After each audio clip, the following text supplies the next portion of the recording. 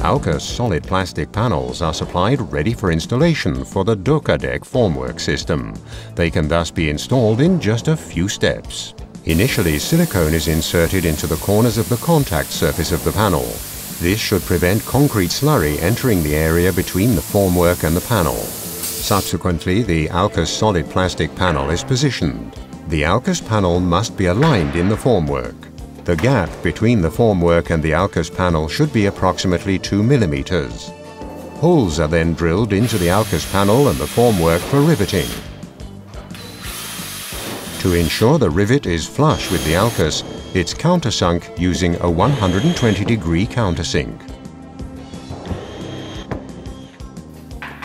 Alkus panels have an extensive service life. Thus, steel rivets are used for installation. Standard electric or pneumatic rivet guns can be used for riveting. The gap between the formwork and the panel can, but doesn't have to be, filled with silicone.